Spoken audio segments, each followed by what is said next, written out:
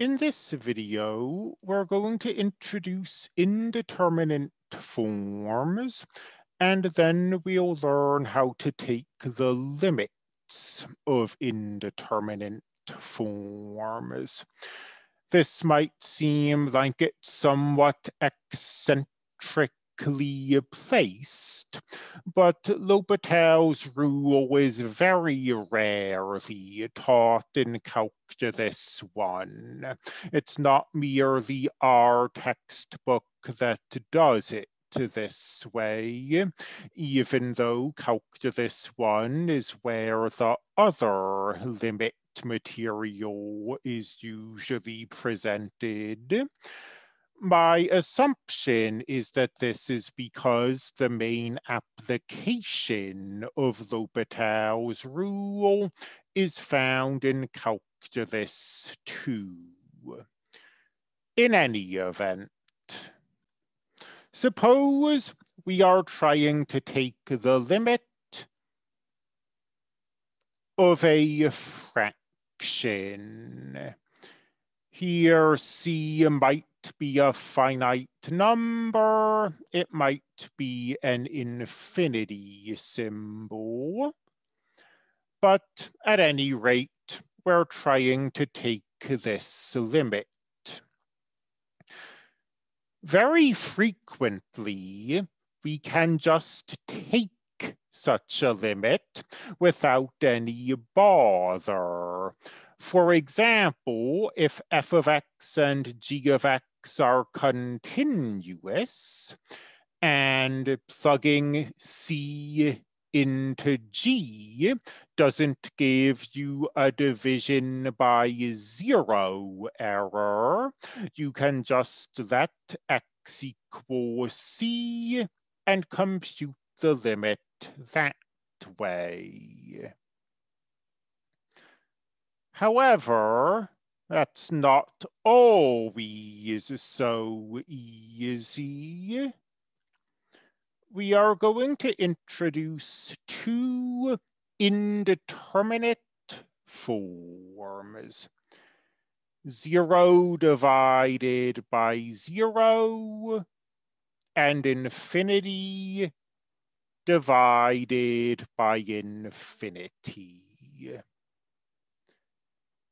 If both the numerator and the denominator go to 0, the limit is indeterminate. We do not have enough information to say what the limit is. Likewise, if the numerator is going to infinity and the denominator is going to infinity, that is indeterminate. Because consider 0 divided by any non-zero number is 0. On the other hand, in a limit, any non-zero number over infinity, over 0, gives you infinity. So in this fraction, one of these zeros is trying to make the fraction small. The other is trying to make the fraction large. Who knows which will win out? Likewise, in a limit, infinity divided by anything but infinity is infinite. So this numerator is trying to make the fraction large, but anything other than infinity divided by infinity is 0. This denominator is trying to make the fraction small. So these are indeterminate because the numerator and denominator are in conflict. For example, consider the sine of x over x squared and the sine of x over x, and ask what happens as x approaches 0. This green curve, as x approaches 0, the numerator approaches 0, the denominator approaches 0, and the fraction approaches 1. This red curve, as x approaches 0, the numerator approaches 0, and the denominator approaches 0, just like what happened down here. But this fraction approaches infinity. L'Hopital's rule is a limit finding technique that helps you deal with these indeterminate forms. Back in the Stone Age, when I learned this, it was spelled like this. It sounds like there's been kind of a movement to retaining the original pronunciation marks and spelling. Spell it how you like, I guess. But L'Hopital's rule, sorry, is a rule for taking the limits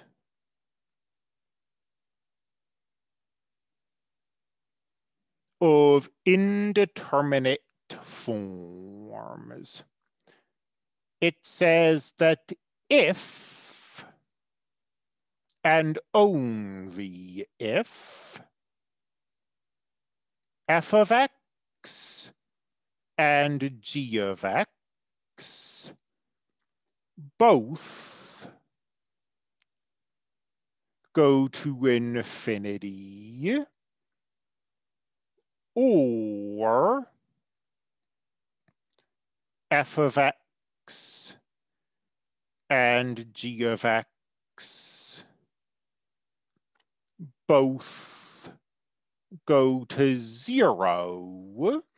That is, if this is an indeterminate form, the limit as x approaches c of this fraction is the limit as x approaches c of the derivative of the numerator over the derivative of the denominator. Be careful here. We are not taking the derivative of the quotient. That is to say, we are not using the quotient rule on this fraction. We are taking each of these derivatives separately.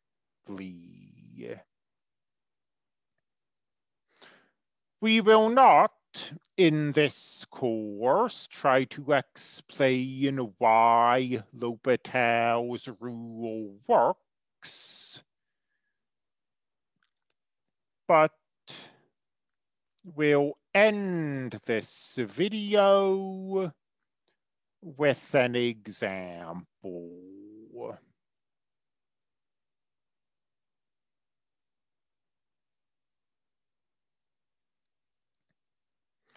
Let's compute this limit.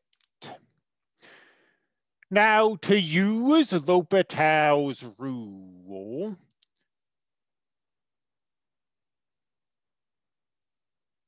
we need to be in one of these two forms. And it's easy for a student to get out of the habit of checking whether we are in one of these two forms, because of course we are. It's the L'Hopital's rule section.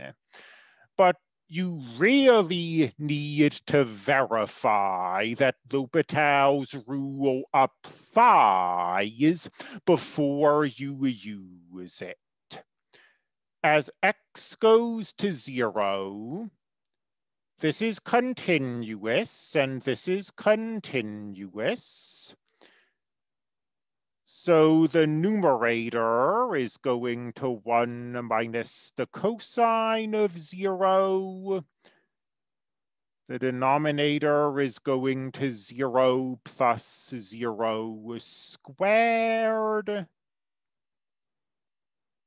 This is an indeterminate form. Indeterminate. Sorry, I got into the habit of saying indeterminate long ago, and it stuck with me. This is an indeterminate form. So we can try L'Hopital's rule. And I use the word try advisedly because there's no particular reason you should be able to take this limit. So there's no guarantee that L'Hopital's rule will be helpful. But frequently it is. And L'Hopital's rule says, since we have an indeterminate form, we can take the derivative of the numerator and the derivative of the denominator. So the derivative of the cosine is the negative sign. We've got the negative sign already, so those cancel. Of course, the derivative of 1 is 0. Then the derivative of x plus x squared is 1 plus 2x.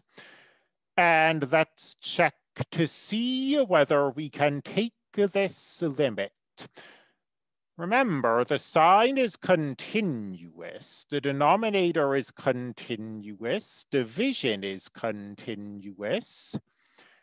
If we can plug 0 into this and we don't get a division by 0 error, that's taking the limit. And if we do plug 0 into this,